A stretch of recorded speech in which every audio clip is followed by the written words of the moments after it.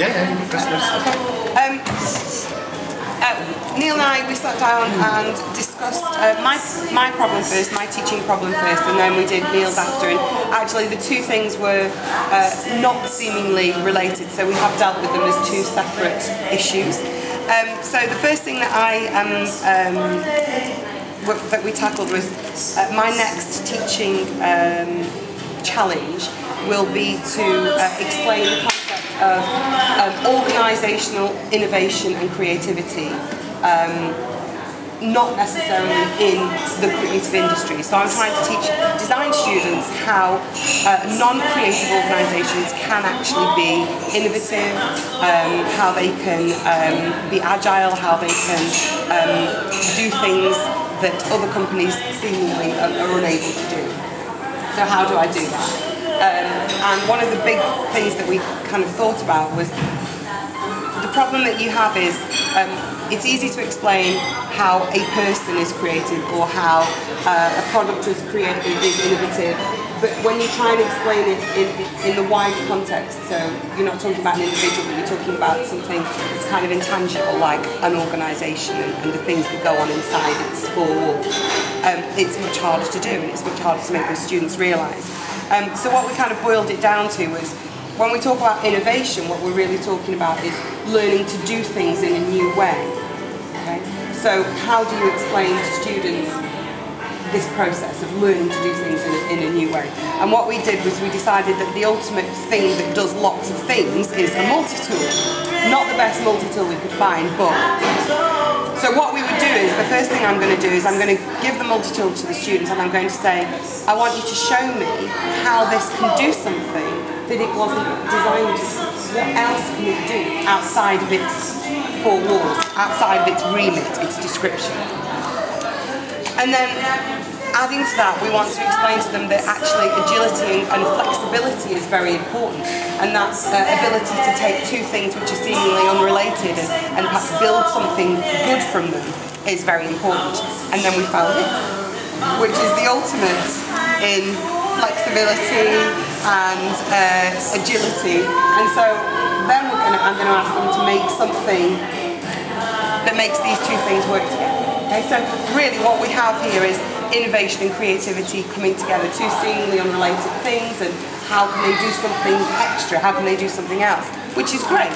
So then how do we describe what creativity and innovation isn't? Well, it isn't making it sparkly, and it isn't something that you just sit up. And that was my teaching challenge. And Neil's is much more difficult and technical. Well, I'm a great believer in not hiding behind the terminology and the language in sense of engineering. And engineering can be quite overwhelming because there's lots of maths, lots of sort of scientific vocabulary.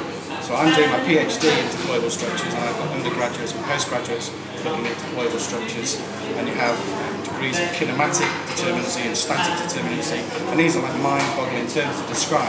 So what I try to do is try to find things I can describe these really difficult concepts to, but in simple sort of language. So the first thing I did was I brought a one-dimensional pantographic structure, also known as something that folds. So what this is, all unfolds, it's a carpenter's ruler, and if you're clever you can make it fold into a straight line. So this is one dimensional, it just works along one axis, and this is a pantograph. And I had to give a lecture to the ISRT in March next year and to my students about how pantographs work.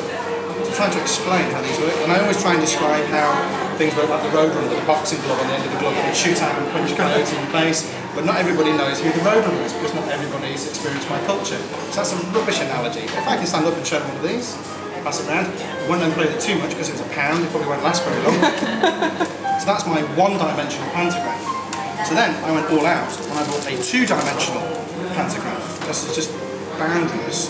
So now it can unfold as a series of hinges, but it creates a plane, it creates a surface. So it could be a floor, it could be a wall, it could be a beam for a bridge. So I've got a guy who's doing his master's dissertation on making bridges work like this.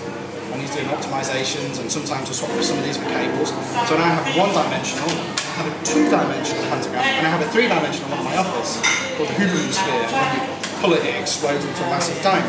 So now I can explain static determinacy, kinematic determinacy, how things deploy, I can talk about forces, and I can keep my dog safe if I leave my window open at no extra charge.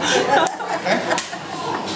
Always have a device for if students are naughty, we can... And then the other thing I really struggle with is that in engineering we talk about forces and talk about loads quite a lot, but actually nobody really knows what a Newton or a kilonewton is. So if I was talking about a Newton, I use this quite a lot. So that's a Newton.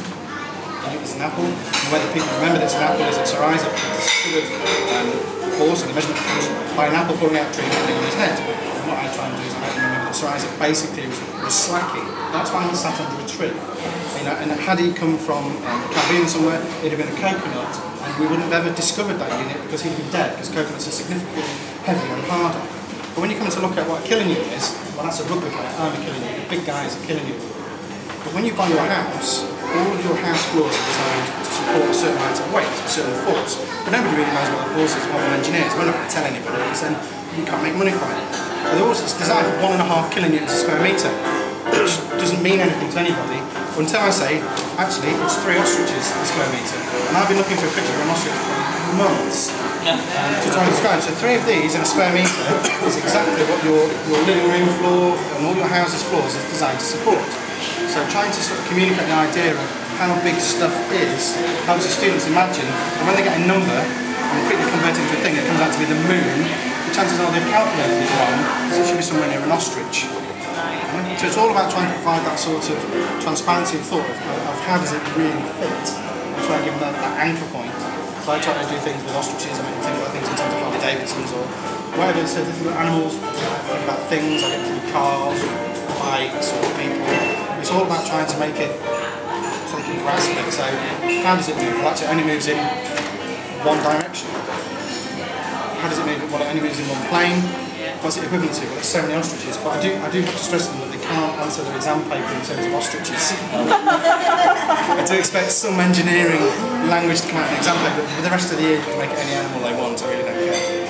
So that was my thought process.